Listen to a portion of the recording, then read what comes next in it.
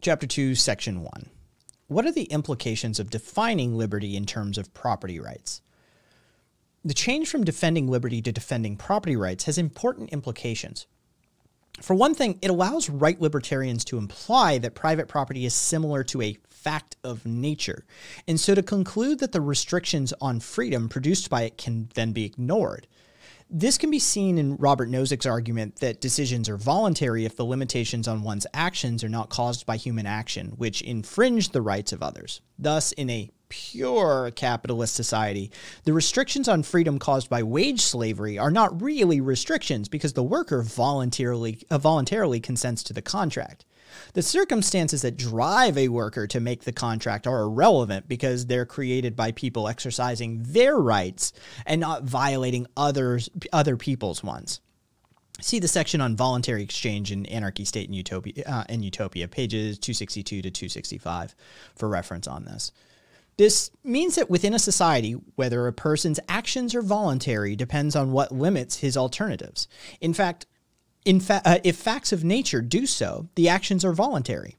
I may voluntarily walk to some place I would prefer to fly to unaided. Similarly, the results of voluntary actions and the transference of property can be considered alongside the facts of nature. They are, after all, the resultants of natural rights. This means that the circumstances created by the existence and use of property can be considered, in essence, as a natural fact, and so the actions we take in response to these circumstances are therefore voluntary and we are free. Nozick presents the example in page 263 of someone who marries the only available person. All of the more attractive people having already chosen others is a case of an action that is voluntary despite removal of all but the least attractive alternative through the legitimate actions of others. Needless to say, the example can be and is extended to workers on the labor market, although, of course, you do not starve to death if you don't decide to get married. However, such an argument fails to notice that property is different from, let's say gravity or biology. Of course, not being able to fly does not restrict freedom. Neither does not being able to jump 10 feet into the air. But unlike gravity, for example, private property has to be protected by laws and the police. No one stops you from flying, but laws and police force must exist to ensure that capitalist property and the owner's authority over it is respected. The claim, therefore, that private property in general, and capitalism in particular, can be considered as facts of nature, like gravity, ignores an important fact, namely that the people involved in an economy must accept the rules of its operation, rules that, for example, allow contracts to be enforced, forbid using another's property without their consent, theft, trespass, copyright infringement, etc. Prohibit conspiracy, unlawful assembly, rioting, and so on, and create monopolies through regulation, licensing, charters, patents. This means that capitalism has to include the mechanisms for deterring property crimes as well as mechanisms for compensation and punishment should such crimes be committed. In other words, capitalism is in fact far more than voluntary bilateral exchange because it must include the policing, arbitration, and legislating mechanisms required to ensure its operation. Hence, like the state, the capitalist market is a social institution, and the distribution of goods that results from its operation are therefore the distribution sanctioned by the capitalist society. As Benjamin Franklin even pointed out, private property is a creation of society and is subject to the calls of that society. Thus, to claim what Sir Isaiah Berlin, the main modern source of the concepts of negative and positive freedom, although we must add that Berlin was not a right libertarian, that if my property were a kind of disease which prevented me from buying bread, as lameness prevents me from running, this inability would not naturally be described as a lack of freedom. Totally misses the point. Two Concepts of Freedom in 4 Essays on Liberty, page 123. If you are disabled, police officers don't come around to stop you running. They don't have to. However, they are required to protect the property against the dispossessed and those who reject those capitalist property rights. This means that by using such concepts as negative liberty and ignoring the social nature of private property, right libertarians are trying to turn the discussion away from liberty towards biology and other facts of nature. And conveniently, by placing property rights alongside the likes of gravity and other natural laws, they also succeed in reducing debate even about rights. Of course, coercion and restriction of liberty can be resisted, unlike natural forces like gravity. So if, as Berlin argues, negative freedom means that you lack political freedom only if you are prevented from attaining a goal by human beings, then capitalism is indeed based on such a lack, since property rights need to be enforced by human beings. I am prevented by others from doing what I could otherwise do. After all, as Proudhon long ago noted, the market is man-made, hence any constraint it imposes is the coercion of man by man, and so economic laws are not as inevitable as natural ones. You can see more on this from Alan Ritter's analysis of Proudhon through the Political Thought of Pierre-Joseph Proudhon, page 122. Or, to put it slightly differently, capitalism requires coercion in order to work, and hence is not similar to a fact of nature, regardless of Nozick's claims, i.e. property rights have to be defined and enforced by human beings, although the nature of the labor market resulting from capitalist property definitions is such that direct coercion is usually not needed. This implication is actually recognized by right libertarians because they argue that the rights framework of a society should be set up in one way rather than another. In other words, they recognize that society is not independent of human interaction and so can be changed. Perhaps, as seems the case, the so-called anarcho-capitalist or the right libertarian will claim that it is only deliberate acts which violate your libertarian-defined rights by other human beings that cause unfreedom. We define freedom as the absence of invasion by another man of a man's property or person. Rothbard in the Ethics of Liberty, page 41. And so, if no one deliberately coerces you, then you're free. In this way, the workings of the capitalist market can be placed alongside the facts of nature then and ignored as a source of unfreedom. However, a moment's thought shows that this is not the case. Both deliberate and non-deliberate acts can leave individuals lacking freedom.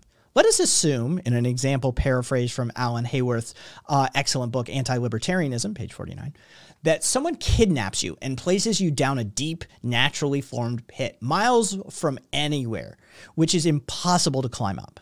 No one would deny that you are unfree. Let us further assume that another person walks by and accidentally falls into the pit with you. According to right libertarianism, while you are unfree, subject to deliberate coercion, your fellow pit dweller is perfectly free, for they are subject to the facts of nature and not human action, deliberate or otherwise. Or perhaps they voluntarily chose to stay in the pit after all. It is only the facts of nature limiting their actions. But obviously, both of you are in exactly the same position, have exactly the same choices, and so are equally unfree. Thus, a definition of liberty that maintains that only deliberate acts of others, for example, coercion, reduces freedom, misses the point entirely. So why is this example important? Well, let's consider Murray Rothbard's analysis of the situation after the abolition of serfdom in Russia and slavery in America. The bodies of the oppressed were freed, but the property which they had worked and eminently deserved to own remained in the hands of their former oppressors.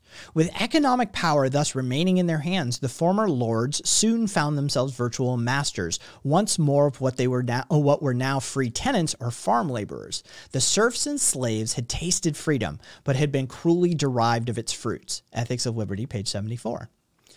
However, contrast this with Rothbard's claims that if market forces, so-called voluntary exchanges, result in the creation of free tenants or laborers, then these laborers and tenants are free. You can see this on, for example, in the Ethics of Liberty by Rothbard, pages 221 to 222, on why economic power within capitalism does not exist. But The laborers dispossessed by market forces are in exactly the same situation as the former serfs and slaves. Rothbard sees the obvious economic power in the latter case, but denies it in the former. But the conditions of the people in question are identical, and it is these conditions that horrify the likes of actual anarchists. It's only his ideology that stops Rothbard drawing the obvious conclusion. Identical conditions produce identical social relationships. And so if the formerly free ex-serfs are subject to economic power and masters, then so are the formerly free laborers within capitalism. Both sets of workers may be formerly free, but their circumstances are such that they are free to consent to sell their freedom to others, i.e. economic power produces relationships of domination and unfreedom between formerly free individuals. Thus, Rothbard's definition of liberty in terms of rights fails to provide us with a realistic and viable understanding of freedom. Someone can be a virtual slave while still having their rights non-violated. Conversely, someone can have their property rights violated and still be free. For example, a child who enters your backyard without your permission to get their ball hardly violates your liberty. Indeed, you would never know that they had even entered your property unless you happened to see them do it. So the idea that freedom means non-aggression against a person and their legitimate material property justifies extensive non-freedom for the working class. The non-violation of property rights does not imply freedom, as Rothbard's discussion of the former slaves shows. Anyone who, along with Rothbard, defines freedom as the absence of invasion by another person of any person's person or property is in a deeply inequality society, is supporting and justifying capitalist and landlord domination. As anarchists have long realized, in an unequal society, a contractarian starting point implies absolutist conclusion. Why is this? Simply because freedom is a result of a social interaction, not the product of some isolated abstract individual. Rothbard uses the model of Robinson Crusoe to construct his ideology, literally. But as Bakunin argued, the freedom of the individual is a function of men in society, a necessary consequence of the collective development of mankind. He then goes on to argue that man in isolation can have no awareness of his liberty. Liberty is therefore a feature not of isolation, but of interaction, not of exclusion, but rather of connection. Right libertarians, by building their definition of freedom from the isolated person, end up by supporting restrictions of liberty due to a neglect of an adequate recognition of the actual interdependence of human beings, of the fact that what each person does is affected and affects others. People become aware of their humanity and their liberty in society, not outside of it. It is the very social relationships we take part in which determine how free we are, and any definition of freedom which builds upon an individual without social ties is doomed to create relations of domination, not freedom. Between individuals, at least, as Rothbard's theory does.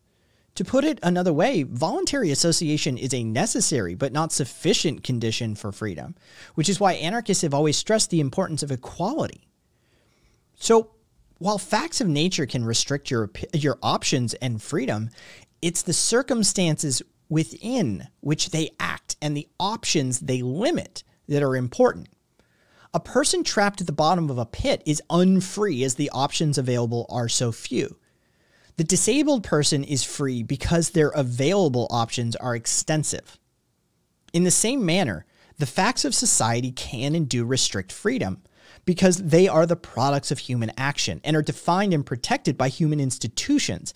It's the circumstances within which each individuals make their decisions and the social relationships these decisions produce that are important. The worker driven by poverty to accept a slave contract in a sweatshop is unfree because the circumstances they face have limited their options, and the relations they accept are based upon hierarchy. The person who decides to join an anarchist commune is free because the commune is non-hierarchical and they have the option of joining another commune, working alone, and so forth. All in all, the right libertarian concept of freedom is, to say the very least, lacking. For an ideology that takes the name libertarianism, it seems happy to ignore actual liberty and instead concentrate on an abstract form of liberty, which ignores so many sources of unfreedom as to narrow the concept until it becomes little more than a justification for authoritarianism. This can be seen from the right libertarian attitudes about private property and its effects on liberty.